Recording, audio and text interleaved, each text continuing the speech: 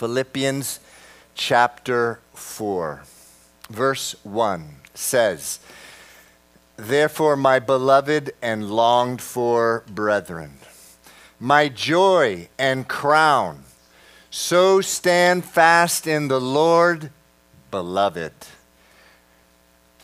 I implore Euodia and I implore Syntyche to be of the same mind in the Lord. And I urge you also, true companion, help these women who labored with me in the gospel, with Clement also, and the rest of my fellow workers, whose names are in the book of life. Rejoice in the Lord. Always. Again, I will say, rejoice. Let your gentleness be known to all men. The Lord is at hand. Be anxious for nothing, but in everything by prayer and supplication with thanksgiving, let your requests be made known to God, and the peace of God, which surpasses all understanding, will guard your hearts and minds through Christ Jesus." Father, I thank you for that, Lord, that there is a peace that can guard my heart. Lord, how we long for that peace, how we long for that joy. Lord, billions of dollars are spent all over the years by those, rather all over the world, by those searching for peace, a peace that surpasses understanding.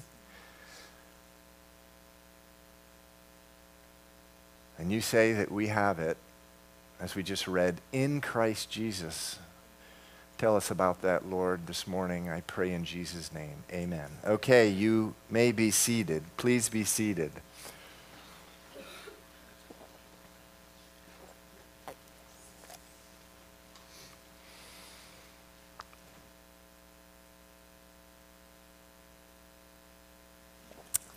So verse 1, Philippians chapter 4, just going to go through these verses, verse by verse this morning. "Stand, therefore, my beloved and longed for brethren, my joy and my crown. So stand fast in the Lord." Stand fast in the Lord. Be strong in the Lord. Now, there's a standing fast that an individual does. We spent a whole message a couple weeks ago on that. But there's a standing fast that a church does. And Jesus says that the gates of hell will not prevail against a church that is standing fast. Now, what will prevent a church from standing fast?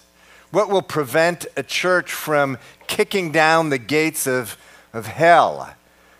Well, there are a number of things, but one of them is if men and women in the church are divided among themselves. And there was some of that going on in Philippi, the church that Paul is writing to. Let's read verse 2. Verse 2 says, "I implore." That means I beg. I beg you, Euodia, and I implore Syntyche to be of the same mind in the Lord. It says, I implore. I implore. Now, if you're sitting down in this church today and you have a conflict with someone in the church, the Bible says, I implore. Actually, it's the Holy Spirit that says, I implore. God himself is begging you, stop it, be of the same mind.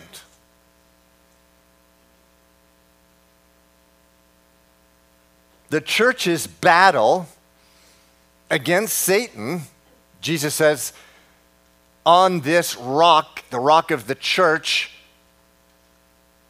It says the gates of hell will not prevail against it. But the church's battle depends on you all resolving conflict. And here's what I hear. But it's her fault. Here's what I hear. But it's his fault. And you know what I say when I'm in the middle of a conflict like that? And I hear this all the time, but because I hear it all the time because a church is a hospital of sinners. It's not a museum of saints, so there is conflict.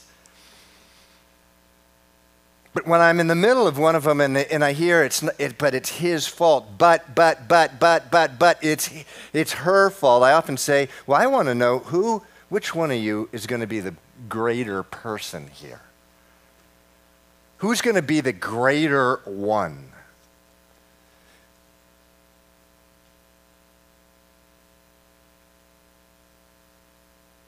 It's going to be the one who loves first. That's who it's going to be. What does that look like in a conflict? 1 Corinthians 16 or 11:24 says this. Do we have that, Winley? 1 Corinthians 11:24 says, no one should seek their own, but each one the other's.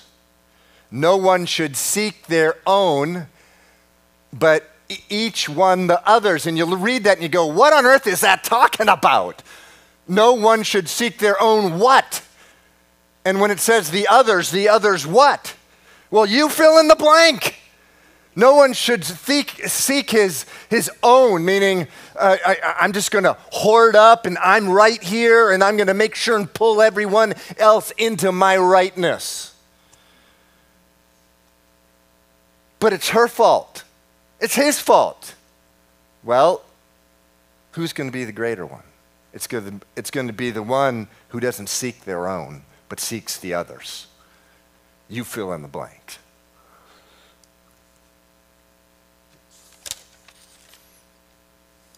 Notice that it says, can we have that verse again? Notice it says here in verse 2, I implore Euodia and I implore Syntyche to be of the same mind in the Lord. Now that's the critical piece.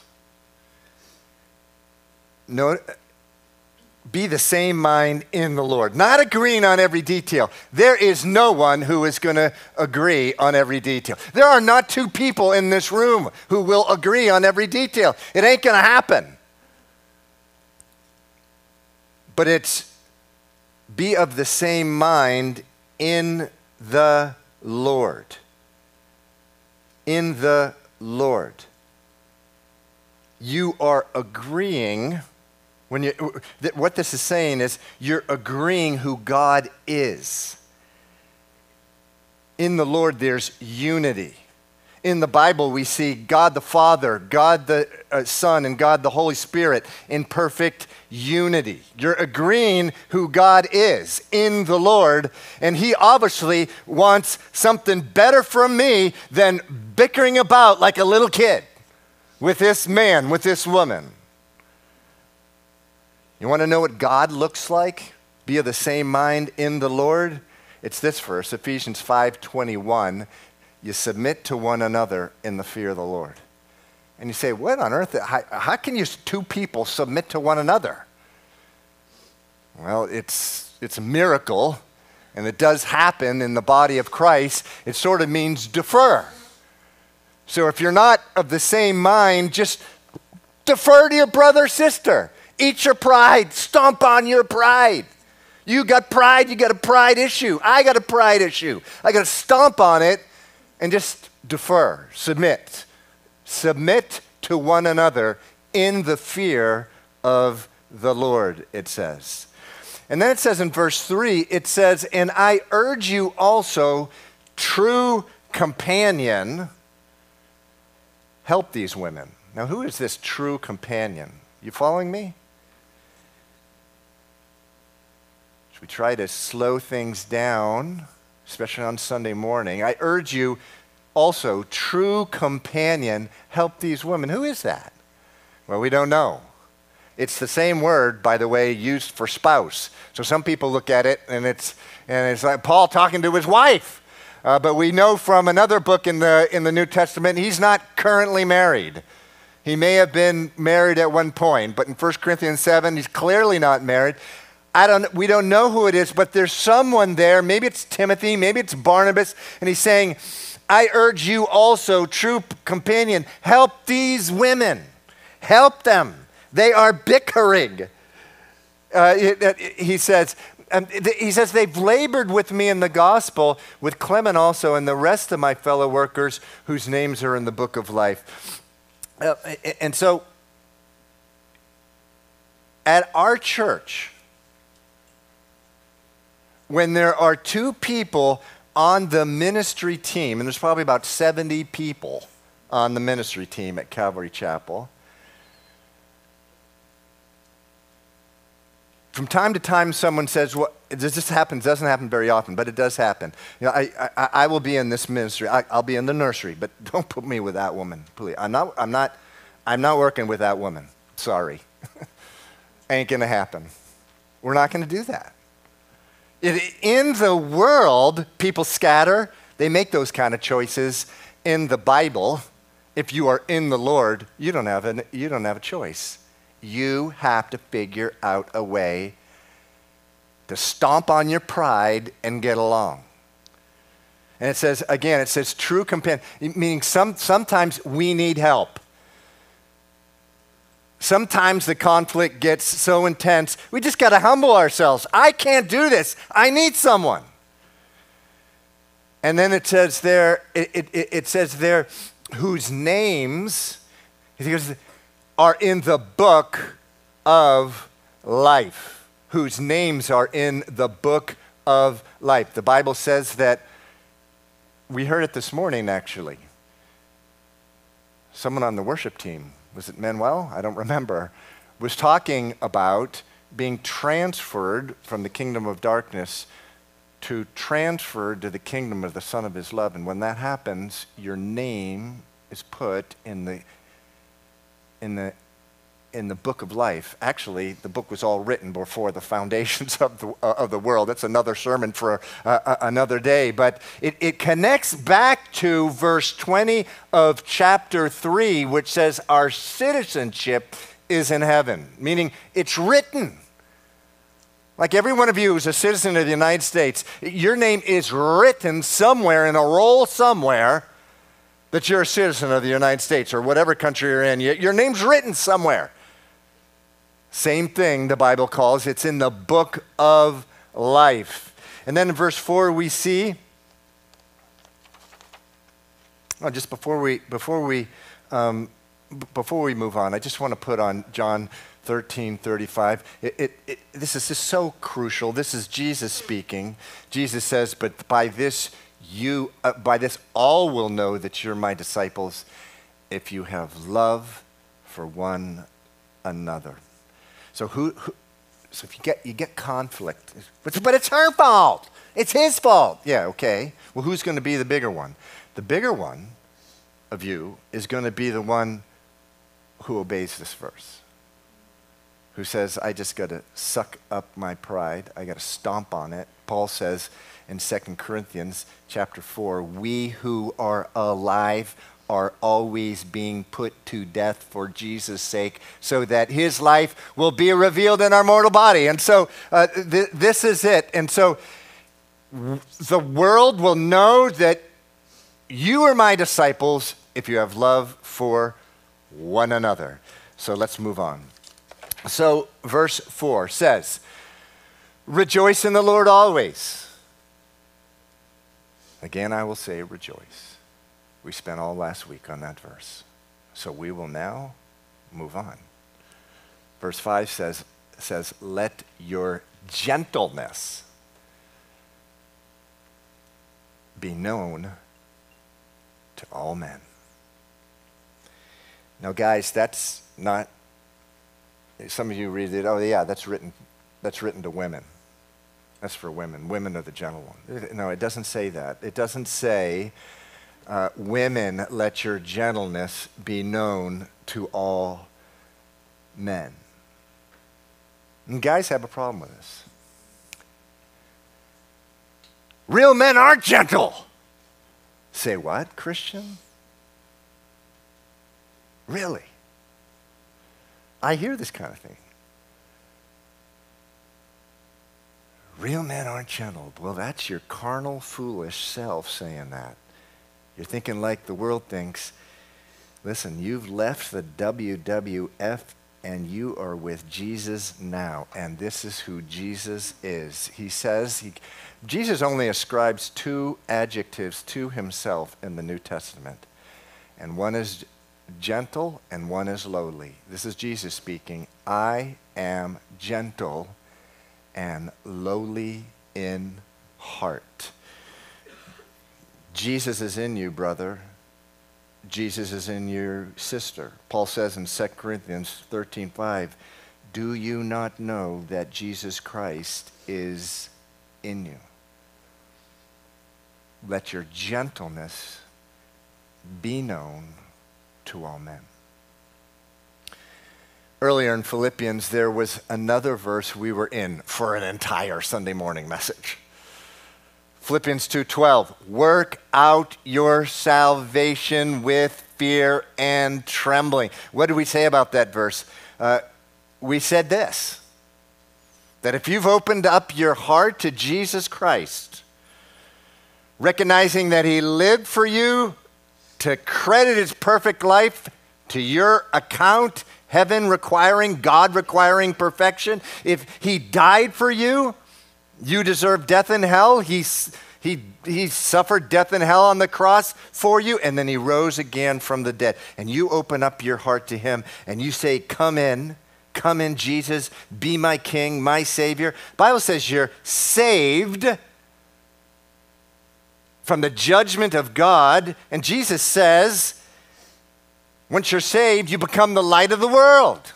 You are the light of the world, Jesus says. But problem is we have so much baggage covering the light, the world can't see the light. Hence, we need to work out our salvation with fear and trembling, meaning really seriously.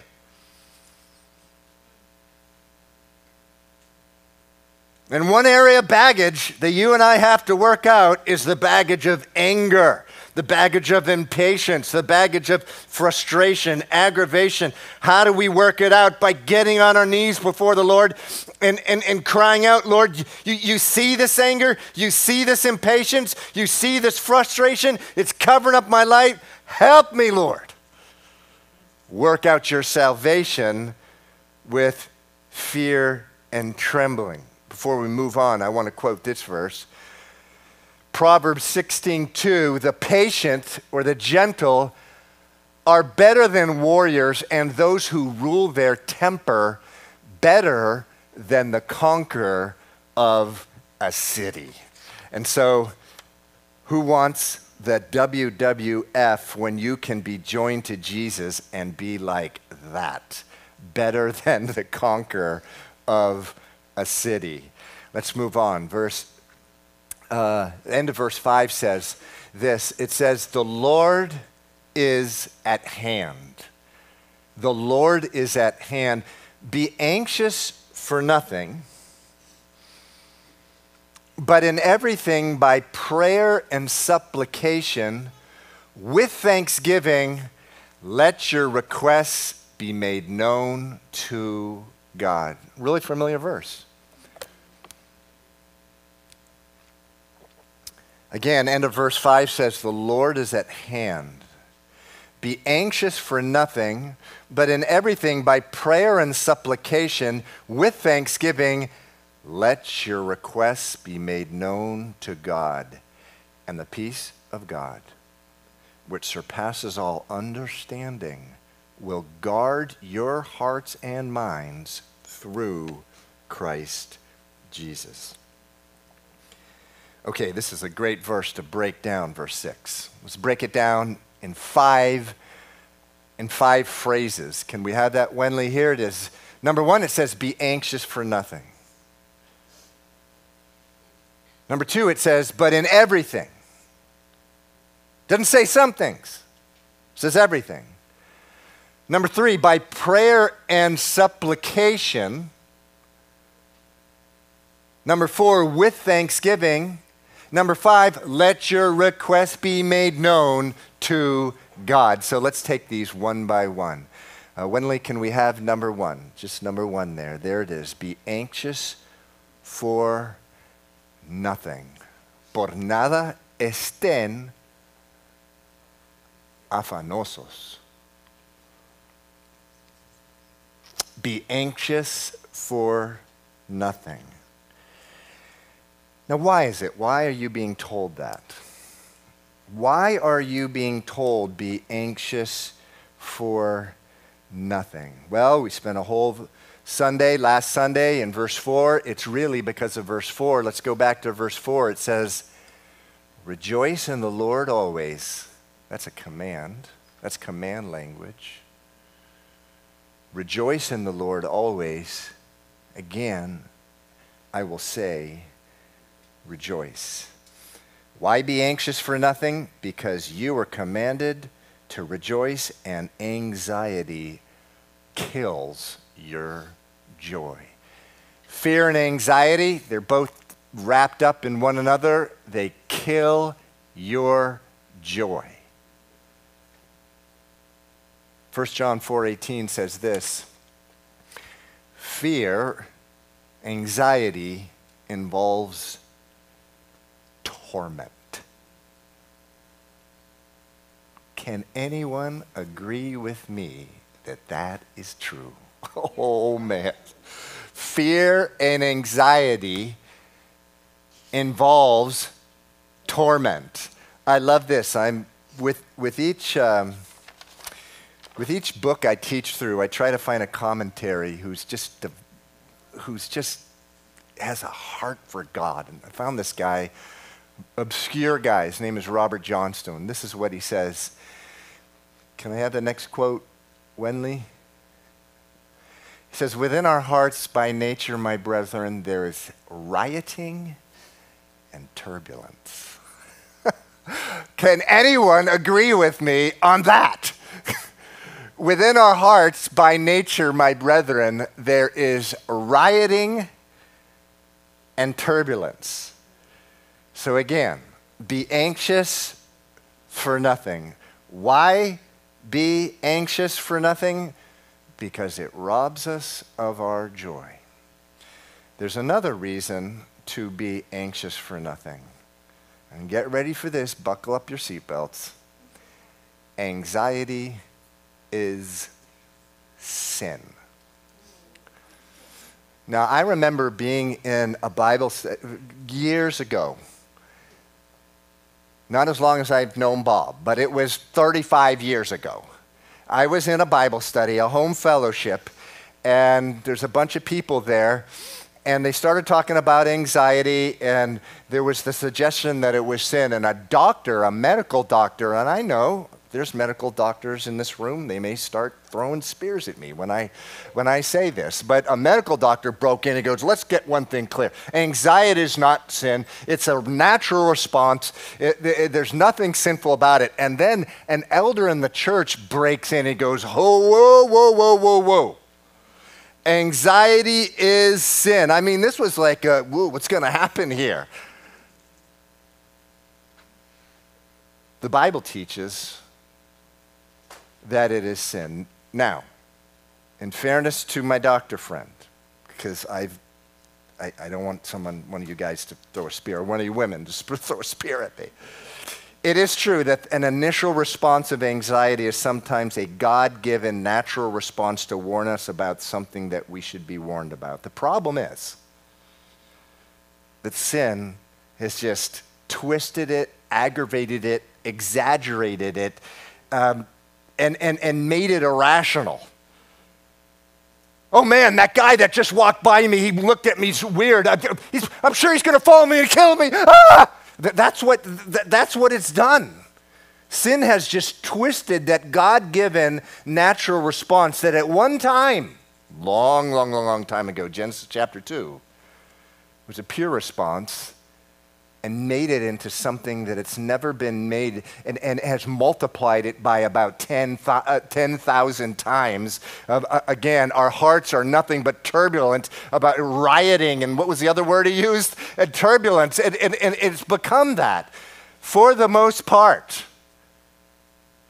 Except initially and only rarely is it a natural response that's a good, pure one to warn us about something, because most of the time it's irrational and crazy. Anxiety is sin. Now, why is that? Because it involves unbelief. And the Bible could not be clearer that unbelief is sin. Hebrews chapter 3, verse 12 says this, "Beware, brethren, lest there be in any of you an evil heart of unbelief in departing from the living God." Unbelief is a choice to reject the obvious. The world all around us, Romans 1 says, it's obvious that, Romans 1 says it's obvious, there's a God.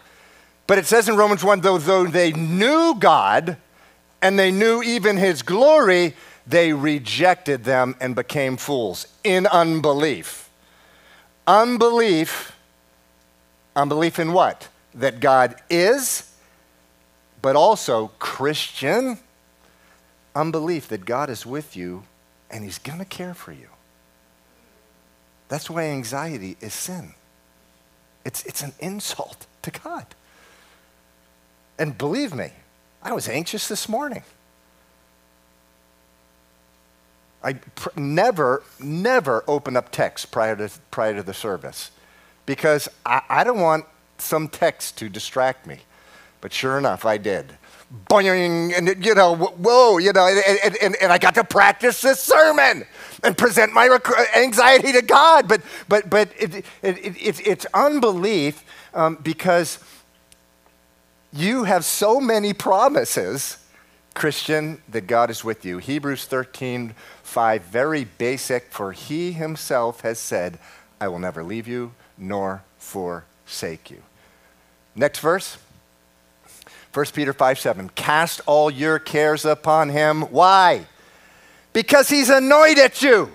No, he cares for you. Next verse. Now, this is an interesting one. We just read it, except we read a different translation. The translation, the New King James translation, says the Lord is at hand, but the NIV, those of you who are reading the NIV and your Spanish translations, don't say the Lord is at hand. Say the Lord is near. And there's a debate among Bible commentators. Does this mean, does that verse mean the Lord is near or the Lord is at hand? If it says the Lord's at hand, that pretty much means your Bible translator means it's talking about Jesus' second coming. If your Bible translation says the Lord is near, it means the translator may believe what I think is the right one, and this is not something we get into a fight about, but it means that the Lord is near. The Bible says that the Lord is near you. He's with you. And to me, that makes more sense because what does the next verse say? Don't be anxious about anything. Is everyone following me? Yes. And if it's the Lord coming a second time, it seems out of context. But you may be right. Now, there's some of you who are just grumbling. I can't believe Pastor Steve just said that. Well, love me, grace me. The Lord is near is what I think it is. And can we have that again, Wenley? The Lord is near, and that's the reason that we don't have to be anxious. Do not be anxious about anything, it says. Be anxious for nothing. Nothing means nothing. And I can't go on to the next part of the verse without quoting Psalm 37. Do not fret. It only causes harm. Don't you love that? Don't you love the clarity? But let's move on. So the first part of the verse says, be anxious for nothing. The second part says, but in everything. Can we have that, Wenley? But in everything. Very simple. We're going to break this down. Everything means everything. In everything, you are worried about whether your manicure color looks goofy. Well, I can't ask God about that. Yes, you can. God, would you put my mind to rest over this ridiculous looking manicure that I came to church with? Perfectly fine. I don't know about getting that excited, but you know. It says in everything. A son or daughter who has rejected God, and if they died today at this moment, they would step into eternity without God forever. Please, Lord, save him. Please, Lord, save her. Save her, Lord. In everything. It speaks to the relationship that the Lord wants with you, to bring him everything, to not be left out. You are his, he is yours, the Bible says. And in everything, he wants you coming to him. Number 3. Can we have that, Wenley? By prayer and supplication. By prayer and supplication. Be anxious for nothing, but in everything, by prayer and supplication. Now, when you see those words together, think of prayer, think of sort of a heart of devotion towards God, and the supplication as the specific thing. So prayer and supplication, you will see those two a lot in the Bible together.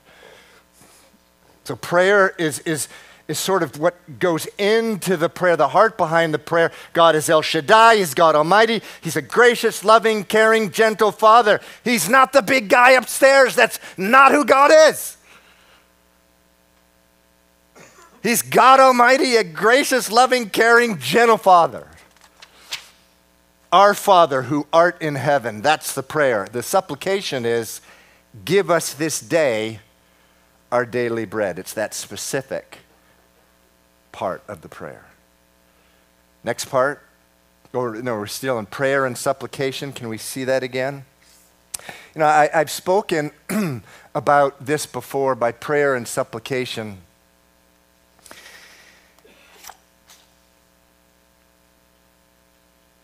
But there does need to be some measure of intensity in your prayer.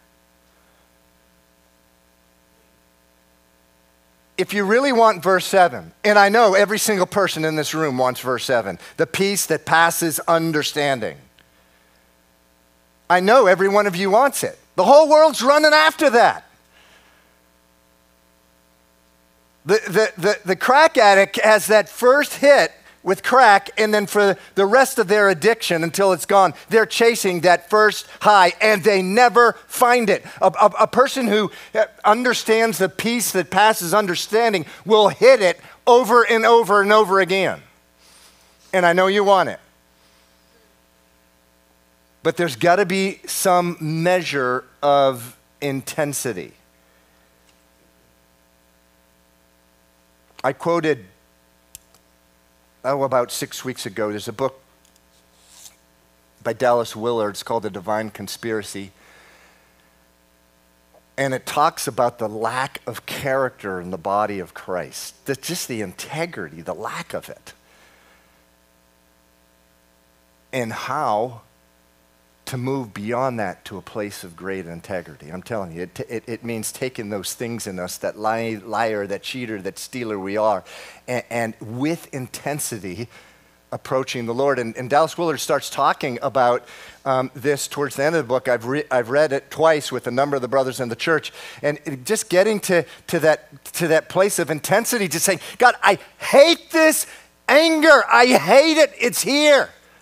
Some measure of intensity. And I remember when I first read that in Dallas Willard, within 24 hours, I read another book. It's called The Still Hour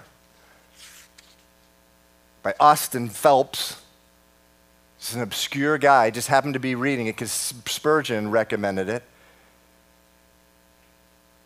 And he says this on page 49 of his little book. He says, we lose many prayers because of the lack of the specificity of the object and the intensity of the desire.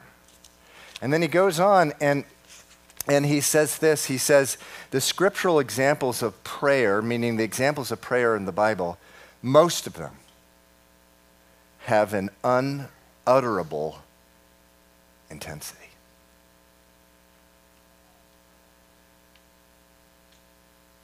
Some of you, man, when you're stressed out, when you're anxious, you will go grab your friend and you will, some coworker, I am so stressed out. Have you ever done that with the Lord? Have you ever done that? If you haven't, then there's a reason that you don't experience that peace that passes understanding. You got to do it. You got to get on your face. I'm so stressed out, Lord. It's okay. You can do it. It's crying out, crying out, crying out. In Spanish, clamando, clamando, clamando. Throughout the Bible, his people.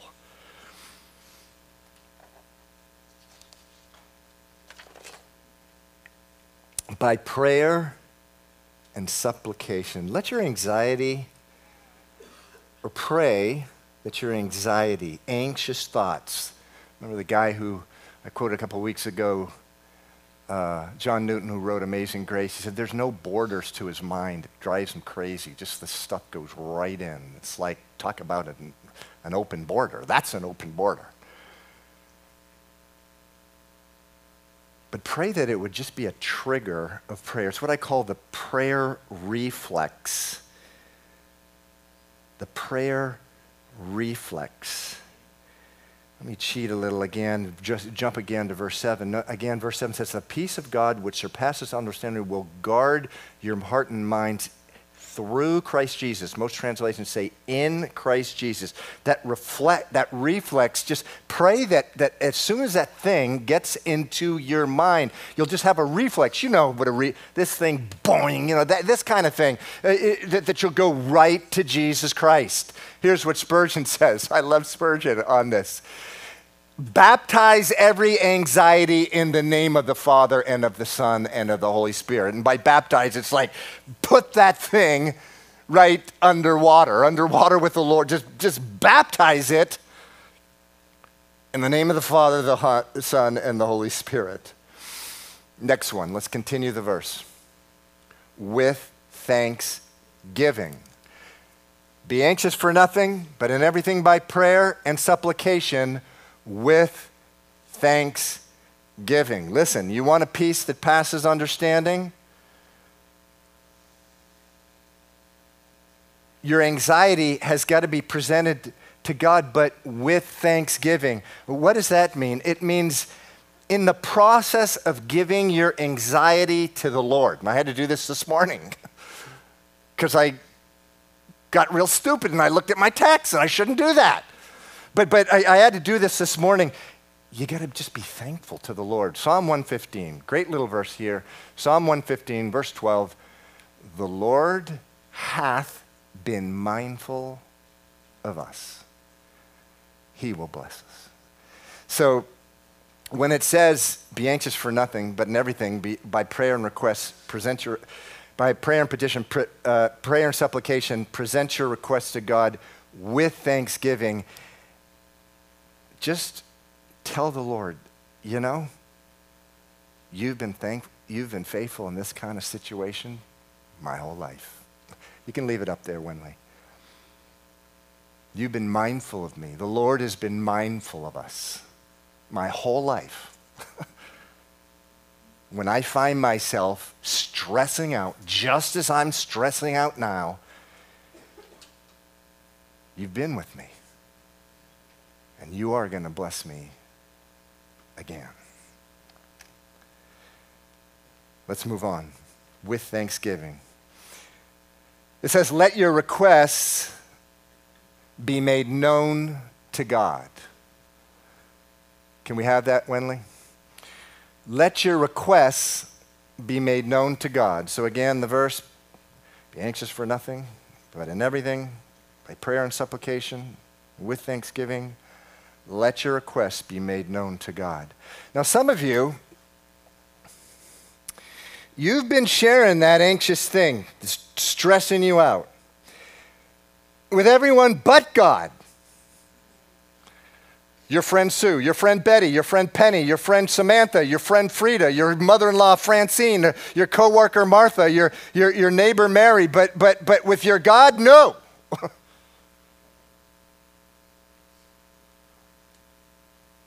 Your friend Tom, your friend Steve, your friend Scott, your coworker Frank. But with God, no. It says, present, can we have it again, Wenley? Present your request. This should be the obvious, but we need to be told the obvious, to God.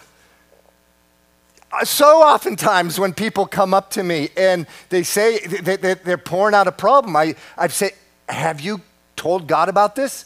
Well, no. Present it to God. You're presenting it to me. I have this rule now. Well, let me just say this. Husbands, your wife is not God. She really isn't. I mean, you may think she is, but I hope not. But she's not. Husbands, your wife is not God. I have this rule in our house, and you can ask Stephanie about it. She's very, very familiar with it. She said, is there something wrong with you? Yes, but I need to go to the Lord with it. I don't want to poison her with my stress. Present your request to God. Your request to God. How about posture? There's not a rule on posture and how you pray. You can be lying in bed at night. You can be sitting. You can be walking. When you're presenting your anxious requests to the Lord.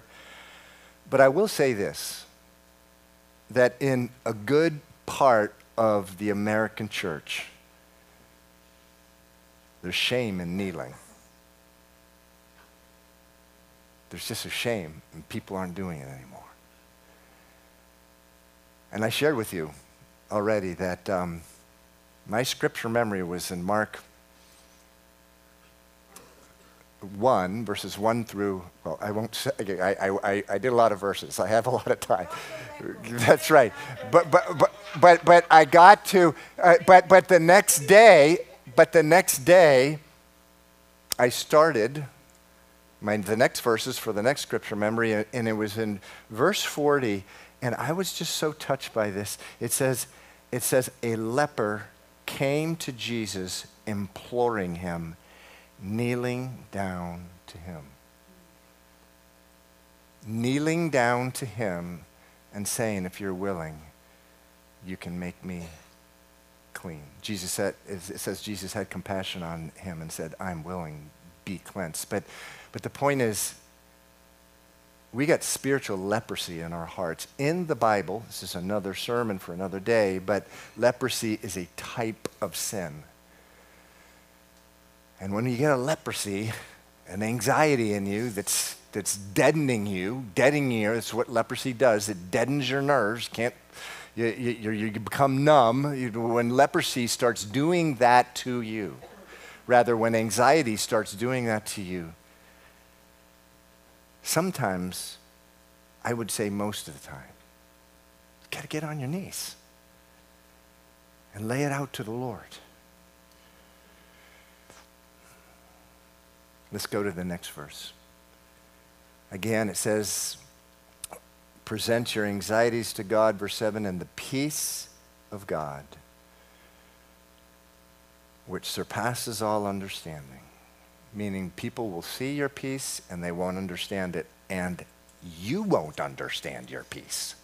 You won't understand. So why do I have peace now? my whole life in this situation, I've been freaking out. Why am I peaceful now? It says that in the peace of God, which surpasses all understanding, will guard your hearts and minds through Christ Jesus. Will guard your hearts and minds through Christ Jesus. Here's a Bible trivia question for you. The very last teaching that Jesus ever gave to his disciples. And the answer is John 16:33, which says this, "These things I have spoken to you." He's been speaking to them for 3 years. He said a lot of things. Why did he say them? He says right here, "that in me you may have peace." Now that's a wowza. It's his last teaching. "In the world you will have tribulation, but be of good cheer. I have overcome the world." A peace that passes all understanding. I remember 9/11. We have such short memories. Let me tell you, I've been using the word freak out a lot this morning, but we are talking about anxiety. After 9/11, everyone was freaking out. And don't forget, well, some of you may not have been born, but at that time, it wasn't only that the two towers had gone down. Like crazy things were happening. Like people were getting envelopes in the mail, like at the Pentagon and stuff, and it had anthrax in them. And if you opened them up, like everyone around you, these kind of things were happening. I remember at 4 a.m., someone who was in the Bible study before the church began called me and they say, "I know I have been exposed to anthrax." And let me tell you, it wasn't just him. This type of stuff was happening all around the country. And I tried to work him through that and pray and stuff like this. But I do remember a few weeks after our whole family used to go to the same person to cut our hair. And she told me, "Can you please tell me why you and Stephanie have peace? Because you're the only person that comes in here that has peace." And I was able to share with her about Jesus Christ. Mark chapter 4, verse 37 says this. The disciples are in a boat. A great windstorm arose, and the waves beat into the boat so that it was already filling. But he, Jesus, was in the stern, asleep on a pillow, and they awoke him and said, "Teacher, do you not care that we are perishing?" Notice how they're saying it. It's like they're desperate. It's like, don't you care that we're perishing? No, that's not how. Is it, "Do you not care that we're perishing?" Then he arose, he rebuked the wind and said to the sea, "Peace, be still," and the wind ceased. And there was a great calm. And it says they were astonished and said, "Even the winds and waves obey this guy." Isaiah 26:3 says this, "You will keep him in perfect peace, whose mind is stayed on you." Notice how it says, "And the peace of God will guard your heart." Let me conclude with this. It says, "The peace of God that surpasses understanding will guard your heart." Will guard your heart. Why does it say that? Why does God want to guard my heart with peace? Now, we quoted these verses a lot. And I hope they really get branded on your mind. But God has a reason. Well, number one is he cares for you. But there's another reason. It's Isaiah 43, verse 7. It says this, "Everyone who is called by my name, I have created for my glory." Can we have that, Wenley? Everyone who is created by my name, I've created for my glory. And then it says in 1 Peter 1:8, it says this. In 1 Peter 1:8, it says, Do we have that? Nope, not that one. In 1 Peter 1:8, it says, you greatly rejoice, though now you are grieved by various trials, but believing you rejoice with joy inexpressible and full of glory. So listen, look at what happens when, this is why God guards your peace. Because when he guards your peace in the midst of various trials, you rejoice with a joy inexpressible or that can't be understood by anyone. And what happens? There's a glory that goes on you. You're fulfilling God's purpose for your life. I'm going to ask the worship team to come up at this time.